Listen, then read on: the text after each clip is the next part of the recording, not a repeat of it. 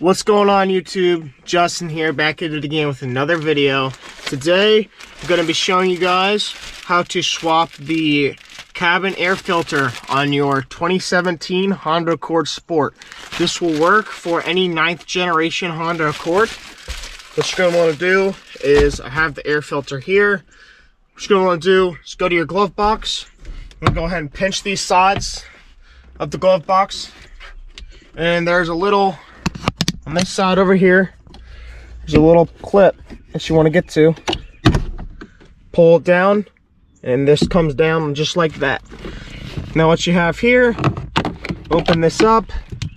Your cabin filter sits right in there. This is not the original one. This one, it's in here currently, is a K&N filter. So since I want to go back to OEM, I'm going to go ahead and take this one out, like so. It's a little dirty as well, so probably a good thing I'm replacing it. And go ahead with the new one.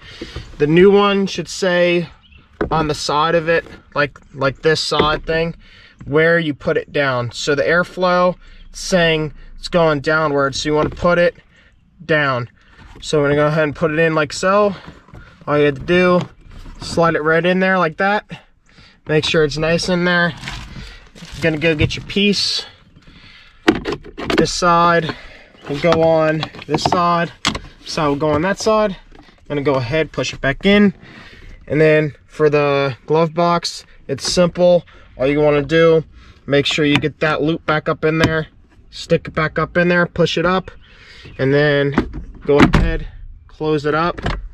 Make sure your glove box is back in place, like so. It's not going down anywhere. Put your stuff back in the glove box. We're all set.